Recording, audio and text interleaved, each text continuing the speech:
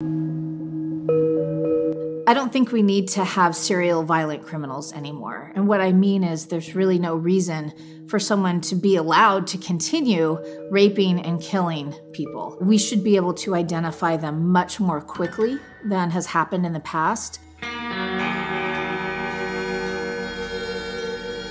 Investigative genetic genealogy wasn't something that most people were even interested in or aware of.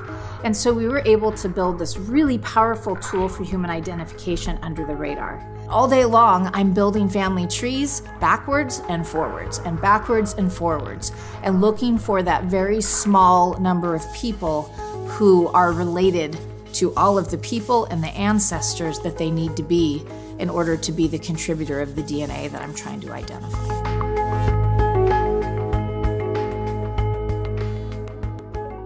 Something about it just fascinated me. It wasn't until 2009 that 23andMe introduced autosomal DNA testing to the public, and we were able to use that for genealogical purposes. And I jumped in with both feet. I kind of dropped everything else I was doing and started working on genetic genealogy full-time.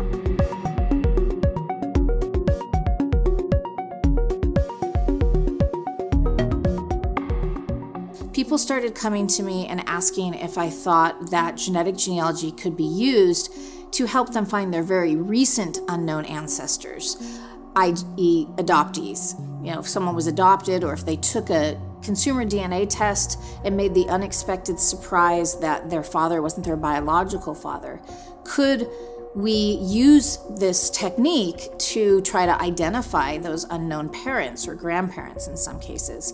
And I thought that was a really intriguing question. So I started trying to kind of tweak the techniques I was using, and I ended up developing these techniques that have been very, very successful in unknown parentage research and have ended up helping hundreds of thousands or maybe millions of people now reunite with previously unknown biological relatives.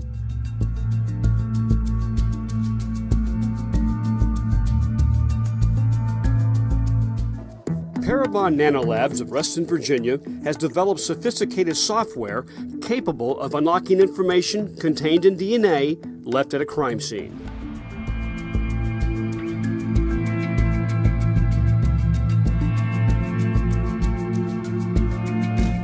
Because of Parabon Snapshot, investigators will have their first clue of what a suspect looks like. They were using DNA from crime scenes and unidentified remains, putting it through this very advanced analysis process called SNP genotyping and predicting people's traits, their hair color, eye color, skin color, shape, face, etc.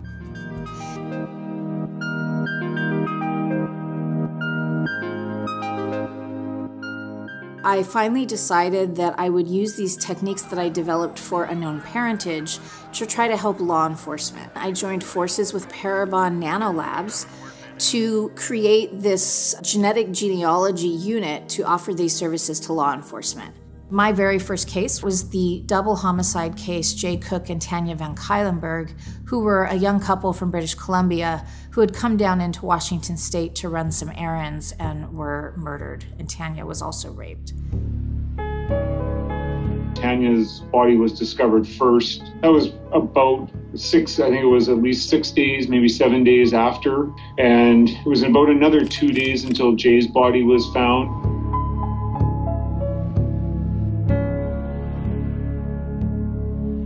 It was definitely frustrating to have that as such an open question, you know, how something so horrific could happen. And, you know, there was not any particularly strong leads over time. You know, obviously when it took over 30 years as it did, it was just very hard to come to terms with. He was actually very straightforward to identify. It only took me about 2 hours to find him in the family tree, which is very unusual.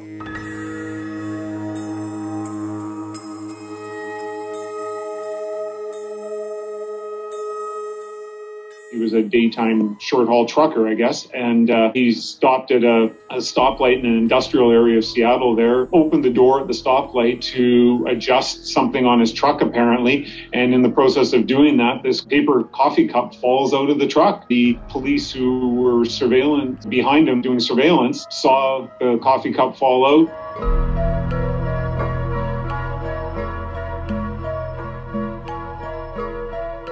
By getting the coffee cup, they were able to get what's referred to as confirmation DNA, so that DNA match is then strong enough from the coffee cup to be able to confirm back to the crime scene DNA. So that's a strong enough match to then justify an arrest warrant. Yesterday, we took into custody a 55-year-old SeaTac man who is suspected of the 1987 murders of Jay Cook and Tanya Van Cuylenberg.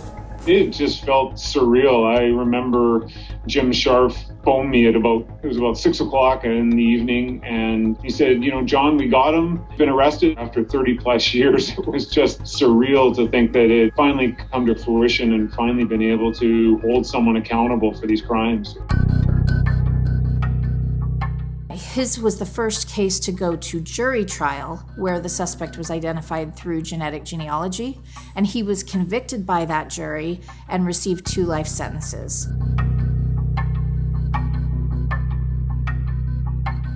A big break in a decades-old cold case. DNA techniques helped solve an infamous 30-year-old cold case. Since I joined forces with Parabon Nanolabs, May 1st, 2018, we have had 150 successful identifications on law enforcement cases. That is 1 per week on average for the last 3 years. And if you add all of the years those cases were cold, it's about 3,500 years of cold cases that we have helped to resolve during this time. I don't think we need to have serial violent criminals anymore. And any violent crimes where there's DNA left behind really don't need to go cold. We don't need to have these cases anymore that are decades old.